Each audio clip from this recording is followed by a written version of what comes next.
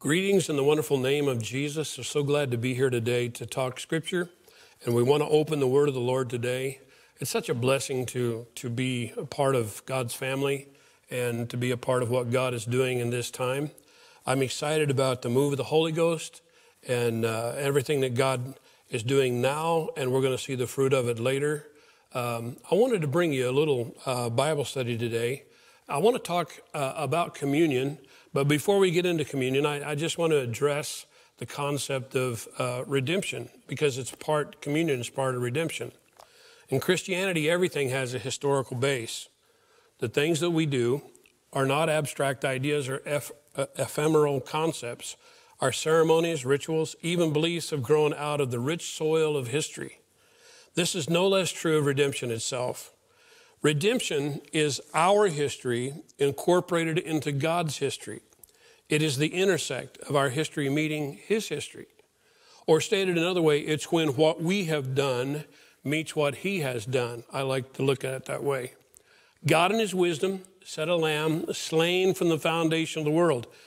It was the divine deposit that provided unlimited purchasing power to cleanse every sin, cover every shame, and restore every lost sheep.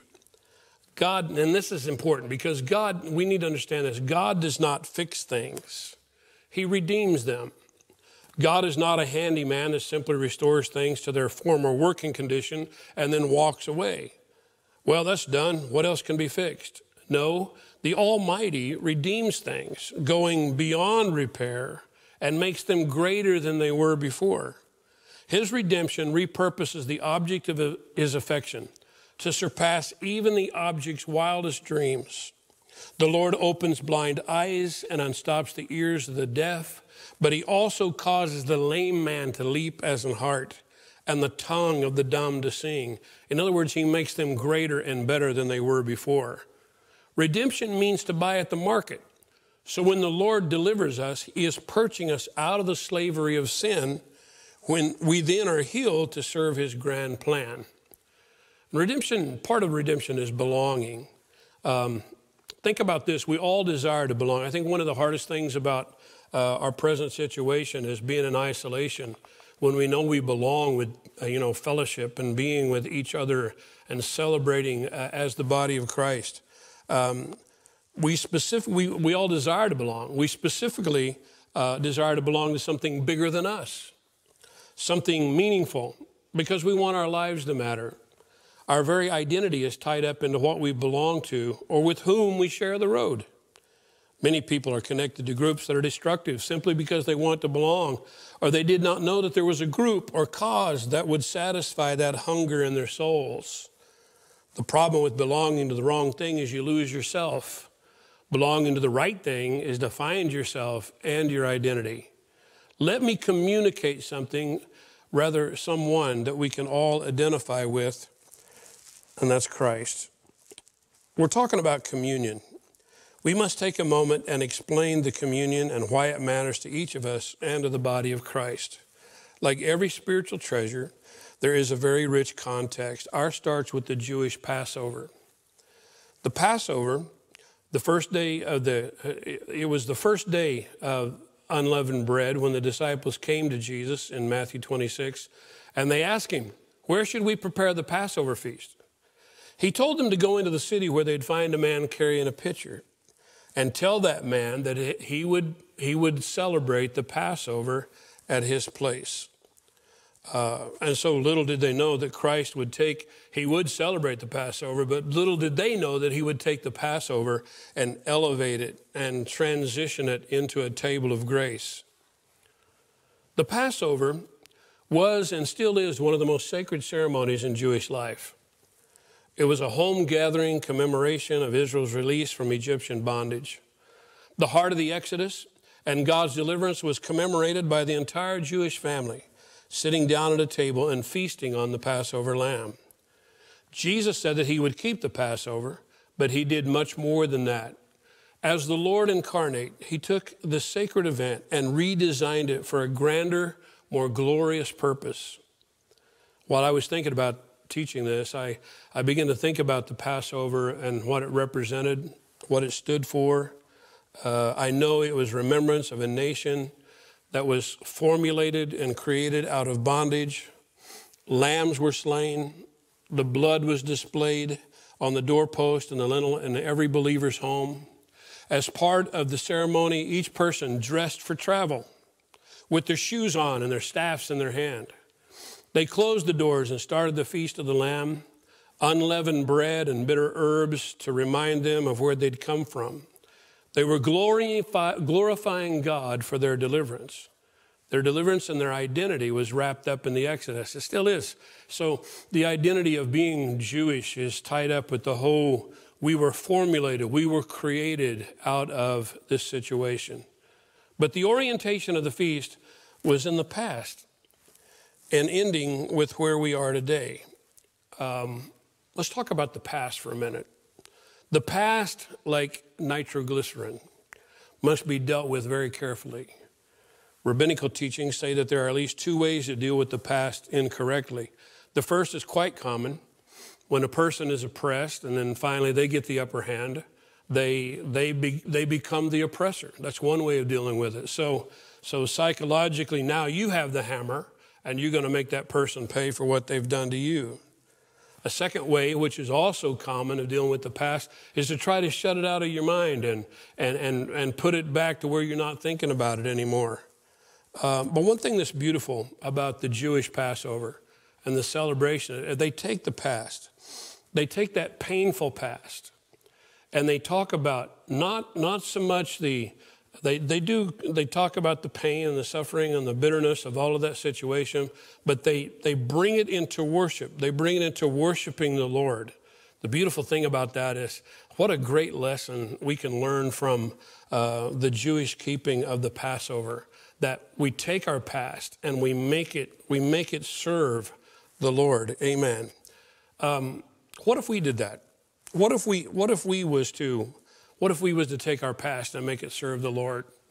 What if we was to say, well, you know, that part of me before I knew the Lord, that part of me that was unredeemed, that part of me that was in sin life before I found God, is that going to be, it is a source of shame, but let's change the orientation of that to, it was where I learned what not to do. It was where I learned what to stay away from. It was where I learned that there was more to life than just sin and the things that sin offered and the things that the world offered. If I was to take that past and make it serve God, I think that would be a good lesson to learn from the Passover. Making your past serve the Lord is an acquired skill and is something that we have to practice at, but I think it's doable. When you look at the communion, Jesus in Matthew 26, and I believe it's Mark 12, and then Luke 22, all address the Passover meal. The meal is changed. We call it, it's often called the Last Supper. Leonardo da Vinci painted it. The scene is etched into our minds. Christ is in the center of the table, surrounded by all of his disciples. He picked up a loaf. He took bread, blessed, and broke it. Take, eat, this is my body. Paul in 1 Corinthians continues the thought, take, eat, this is my body, which is broken for you. Do this in remembrance of me. When we take unleavened bread for communion, we are acknowledging how his body was broken for us. Then he picks up the cup. Drink from it, all of you, for this is my blood of the new covenant, which is shed for many for the remission of sins. It's a new covenant in his blood. And when we drink the fruit of the vine, we acknowledge that his blood was shed for us, blood that would bring in a new covenant. 1 Corinthians 11 and 26 is beautiful because it captures the essence so well. Paul reiterates this when he says, for as often as ye eat this bread, present tense, and drink this cup, present tense, you proclaim the Lord's death, past, till he comes, future. So the beautiful thing about communion is the communion supper extends the Passover to not only cover the past, but the present and even the future. Jesus captures all three dimensions of time, and the three communion and the communion reshapes those dimensions of time to focus on him. I love this. When we partake of his body and blood in remembrance of him, we're not focused on our past, but on the cross and his suffering. The past we acknowledge is not pitying ourselves for our hardships. It's recalling that his body was broken for us and his blood was shed for us. In the present, we sit down at the table of grace to commune with his unleavened body in the form of unleavened bread. The Passover was baptized into grace. If we reflect on the Passover here, the lamb was to be eaten for strength to travel when deliverance moved them out of Egypt. The symbol also nourishes us to do the work set before us. Our work of evangelism that God has called us to, we find strength and nourishment in communion when we sit at the table of grace. We take his blood as it presently cleanses us, enlivens our spirits, protects us. The blood of the Lamb is taken off the doorpost and lintels and applied to our hearts, our minds, our spirits. This enables us to plead the blood.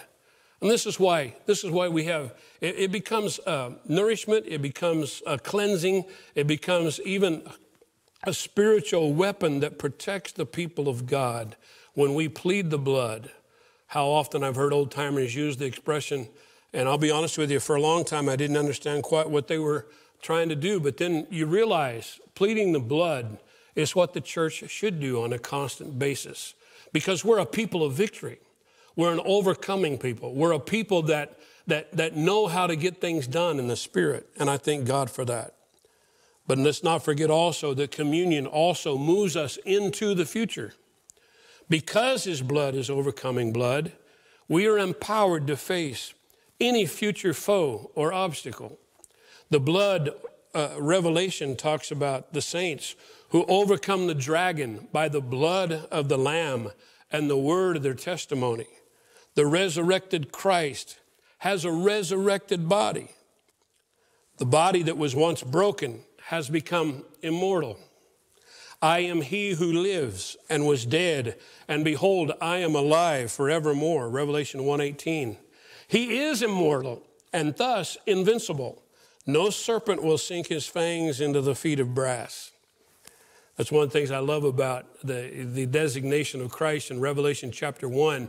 In his resurrected form, he has feet of brass.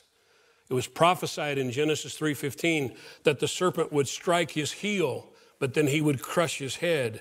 But after the resurrection, Christ is depicted as having feet of brass. There's no serpent going to bite that foot. Amen. And he is never going to be humiliated ever again. He's going to be the conqueror. Let's wrap this up. He also says, I like how Paul captures the future in the communion by the phrase, till I come. The most important thing for us to know about the future, our future, is he's coming again. As Christians, and I appeal to you as Christians, we should anticipate the empowering that comes from taking communion. If you think about communion, for somebody that's not allowed communion, we use the term excommunicate. And that means that you're set apart from the communion. Well, if you're not a partaker of the communion, you can actually excommunicate yourself. So what I'm appealing for you is when it comes time for communion, communicate yourself. Jump in, be a part of what God has done for your past, for your present, for your future. As Christians, we should anticipate the empowering that comes from taking communion. It restores, refreshes, renews us in the Spirit. And we have a new identity in Christ. Communion reclaims, refreshes, and renews us. So when it comes to communion, come and join us at the table of grace. Abundant Life Church, a place of new beginnings. It's a great place. If you don't have a church home, it's a great place to come. Amen. God bless you in Jesus' name.